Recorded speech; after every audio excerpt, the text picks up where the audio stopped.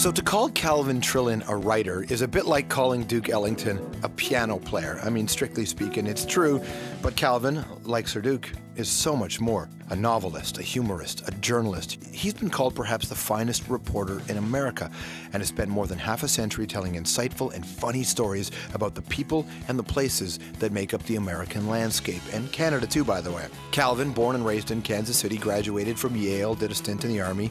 Then in 1960, he joined Time magazine, where he wrote about the growing civil rights struggle. His experiences led to his first book, all about desegregation in the American South.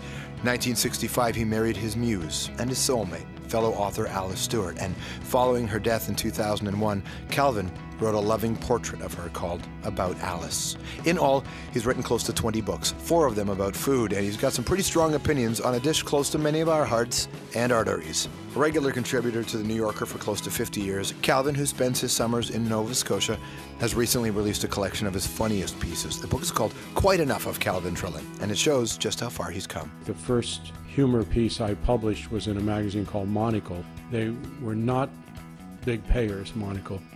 I sent them a piece and they accepted it and sent me a bill. Please welcome Calvin Trillin. Hi, Good to see you again. Good to see you. How are you? Thanks, fine. You're a thoughtful man, sir. Are you the kind of man that spends a lot of time reflecting? You mean like a reflecting pool, that sort of thing? Yeah. I mean, because the book... I would say no. No. No. So then when one has the opportunity to reflect on 40 years of funny Right. stuff, what was that experience like? It was like, now there's too much of this stuff, and how am I going to find what should be in the book? But it was enjoyable. Are those decisions emotional, or are they... I try to keep my emotions in check when I'm doing it, yeah. I mean, I'm not very emotional in general. I mean, this for me is sort of chewing the scenery for me. I mean, I'm right at my emotional edge right now. Right. This is as far as I go, George. And I make myself laugh, I bet, once every 2 or 3 years. And so if I were, say, a hostage, right. I would not be totally without resources. I could get a giggle every couple of years, just if they gave me a little pen and pencil. But you know, because you can't tell somebody, oh, that was funny. Right. You know, if the woman in the second row doesn't laugh, it's not funny to her, and you can't say. That's, I think, one of the reasons stand-up comics are so neurotic, although not the only reason. You can't tell her, madam, in the previous show, intelligent people such as yourself laughed hilariously at that joke. She doesn't think it's funny.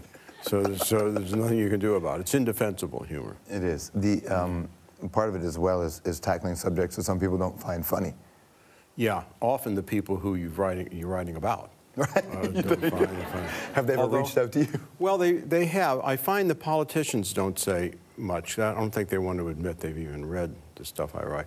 But the animal people are very vocal. By animal people, I don't mean people who were, as babies, thrown clear in a plane crash in Africa and raised by a pack of orangutans. Right. Not those kind of animal people. They generally have a wonderful sense of humor, I found. The orangutans, yes. Yeah, but not the people.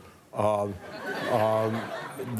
I mean people with a special concern for animals. Right. I mean, are you talking about like groups like PETA or animal rights advocates? Yeah, advocates, or even just people with for instance, I said in a column once, I mentioned that corgis are a breed of dog that appears to have been assembled from the parts of other breeds of dogs.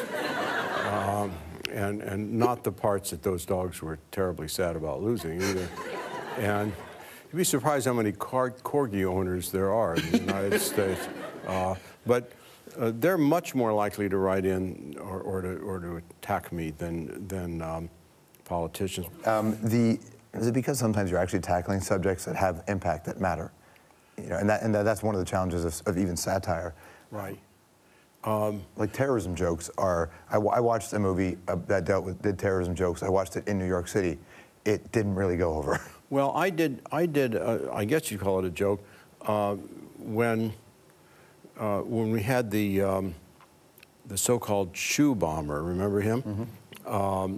And this guy was a true schmendrick. This guy, he was described always as very suggestible, and he got on the plane and he had these fuses hanging off his sneakers and everything. He practically asked the flight attendant for a match. I mean, he was. And my theory on the shoe bomber was that there's one Arab terrorist in the world who has a sense of humor, Khalid the Droll, and he said, I bet I can get them all to take their shoes off in airports. So he got this guy to do this, and I said in the piece, you'll know I'm right if the next guy they catch, because of his MO, is called the underwear bomber. Sure enough, they caught the underwear bomber. So there was a little snap of that on television of my brilliant prediction. Right. And my then 6-year-old grandson said, Bobo said underwear on television. He got the joke. He got it, yeah. My stock went way up. Blake, take a while. Talk about this in a second. Oh my God, Harry Garrison. Yep. As you see, it requires very still air to do this, and we have a very good atmosphere today.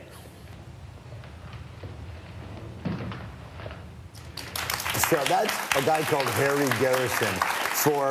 For a bunch of people, they saw Harry Garrison on the Tonight Show. Tonight Show. What they don't know is that you're the reason he was on. I was the booker, pretty much. Yeah, I used to do the Tonight Show in what was sometimes called the author's ghetto at the end of the show. You've been on like 30 times? Yeah, and one night afterwards, we were at this sort of gringo Mexican restaurant across the way, and the guy who booked me, the kind of comic guy, said Johnny's more interested now in having more civilians, more non-show business people who can do something. And I said, well, I know a great smoke ring blower. And the guy said, what's his number? And so I got home and I sort of forgot about it. And then I got a call from this booker and he said, watch Friday night. I said, he's already booked? He said, there's starlets who have slept with thousands of producers trying to get on the Tonight Show. They're all he had to do was sleep with you. They're old. That's right. That's right. Oh, they're old men by now. They're old women. And you booked him in 4 days or something like that. And he said, just watch. Well, I forgot about it. I was busy and I forgot about it. And the next day I was having lunch with a friend and he said, did you happen to see Carson last night? I said, no. And he said, it's the weirdest thing. There was this guy on the show trying to blow smoke rings. I said, did you say trying? Well, they hadn't taken into account the ventilation system in the studio. So Harry would say, here's one ring in the middle of another ring, just air, just smoke, smoke. And then here's one for you, Johnny, smoke. So I called my friend who had booked. I said, well, I told you he wasn't much of a smoke ring blower. I said, charming guy in his own way, but not much of a smoke ring blower. And the guy said, are you kidding? He's going to be on the Best of Carson for sure. And he was, yeah. Because Carson was great with people whose act failed. You know, like the guy who had with something, but the two-stroke thing to start it didn't start. So he just kind of watched Harry as he did this. Harry went through his whole routine. With that smirk. He was the only guy I ever managed to book. I tried to get a guy on who stole watches and things just to see how he did it. I couldn't do that. Illuminato coming up. You and Adam Gopnik are going to be talking about Canadian food. That's right. This is my Toronto Spring. I'm going to be, yes, on the Illuminato, which I thought was some sort of conspiracy, or is that the Illuminati? It's the Illuminati. Oh, well, I'm relieved at that, George. I always come to you when I'm a little concerned about things. And well, I'm happy to be here for you, Calvin. Thank you. What will you be discussing about Canadian food? Well, I don't know anything past poutine, so I guess it'll be, I don't know about Adam. I mean, he grew up here. He should know something. He'll do all the heavy lifting. Yeah, that's right. Calvin's going to host a panel with the New Yorker's Adam Gopnik, like we said. It's Toronto this June on Canadian food. This is his book. Calvin Trillin, everybody. Great to see you.